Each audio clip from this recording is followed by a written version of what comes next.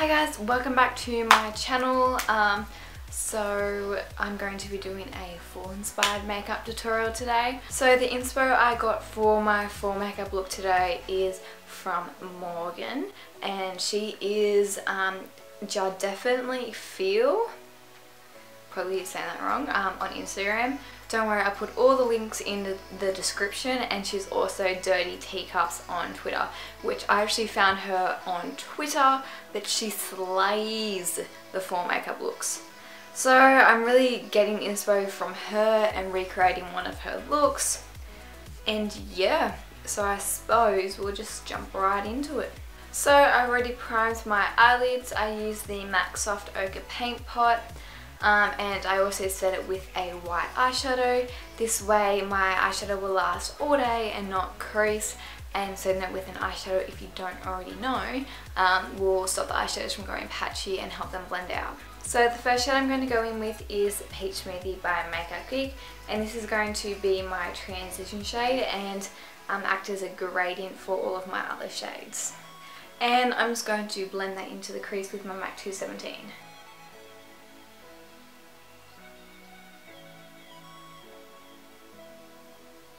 This eye look is going to be like super warm shades, obviously because it's fall, and really coppery. So the next shade I'm going to be using is Crème Brule by Geek, and I'm going to bring this into my crease but slightly lower than the transition shade.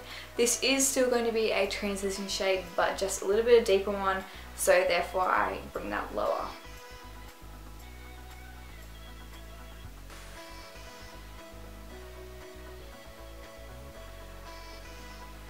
So the next shade I'm going to be using is Frappe, also by Geek. All of these eyeshadows are Geek, but not all of them I will be using. And this is just like a really warm reddish medium brown. And I'm also going to be using my MAC 217, just tapping off the excess because you don't want any fallout, especially because I have done my whole face. And I'm just going to be placing it right into the crease.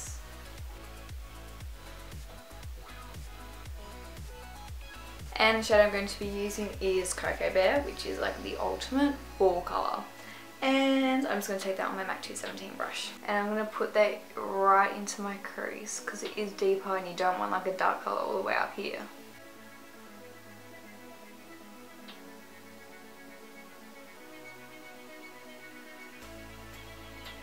So as you can see, we've really just built up that crease in the outer corner. And it's also nice and blended. Applying the eyeshadow in a gradient from lightest to darkest will basically do the blending for you. If you do darkest to lightest, you'll have to do a lot more blending, and it can end up being like a bit muddy. And I'm going to be taking Summer Yum from the Peach palette. Very exciting because this palette is apparently coming back in December, because I know a lot of people couldn't get their hands on it. I'm thinking about doing another tutorial with that palette when it comes back in stock. And yeah, so I'm just applying that where I applied Cocoa Bear. So in Morgan's look, she used MAC Copper Ring. I do not have that colour, so I'm kind of just going to be mixing colours to create that kind of reddish copper colour. So the first shade I'm going to be taking is Cosmopolitan by Geek. It's just like a warm pinkish rose goldish copper. I'm going to take that on the Sigma E56 Shader Lip Brush, and I'm just going to get some Fix Plus and spritz this eyeshadow. So I'm going to apply it from inner corner to about 2/3 across my eye, which would be about where my eyeshadow in my outer corner starts.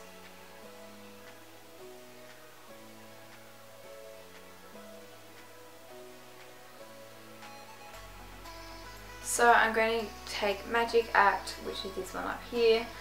This is Makeup Geek Forward eyeshadow, and I'm going to apply this on my inner corner.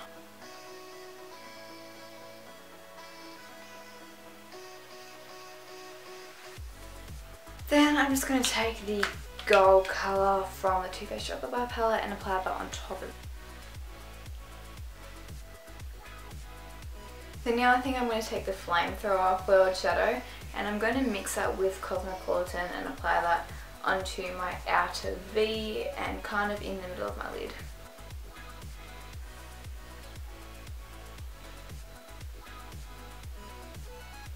So I'm just grabbing a clean brush with the Magic Act and packing that right onto the inner corner here. And I'm actually just going to grab some flamethrower by itself and pack that here. Notice I'm still leaving the outer V matte. I feel like this outer V needs to be a bit darker though, so I might apply a little bit of Ochre by Makeup Geek. I'm just going to apply it in the outer V.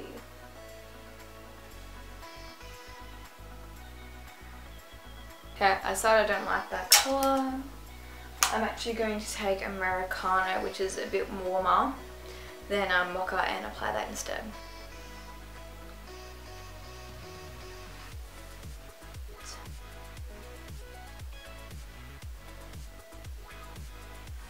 So Morgan actually had a wing with this look, but I really feel like if I apply a wing, I'll just ruin it.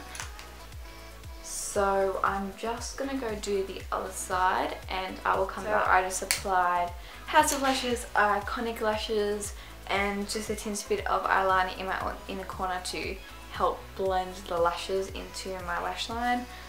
Man, I really need to chuck these lashes out, they're so gross.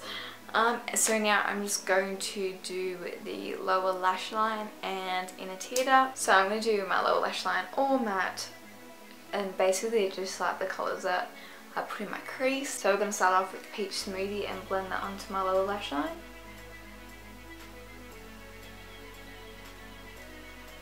Then I'm going to take Crème Brule and blend it where I put Peach Smoothie.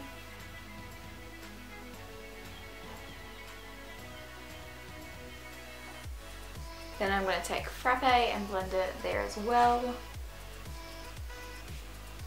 Gonna try and bring Frappe up just a little bit higher than all the other colours. So now I'm taking Cocoa Bear on the E36 Sigma blending brush and I'm applying that onto my lower lash line as well.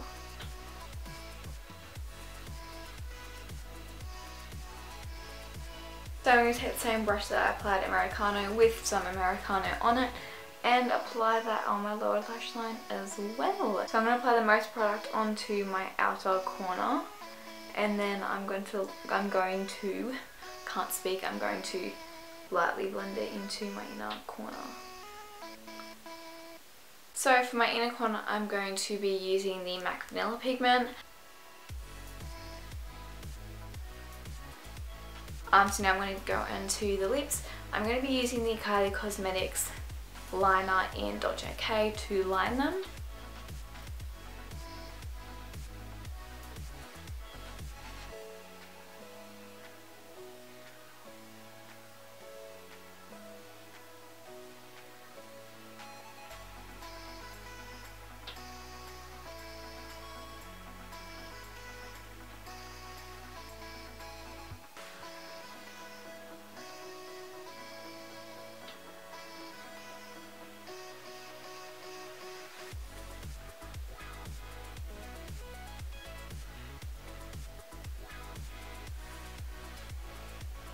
And then I'm going to be applying Kylie Cosmetics Literally Gloss on top.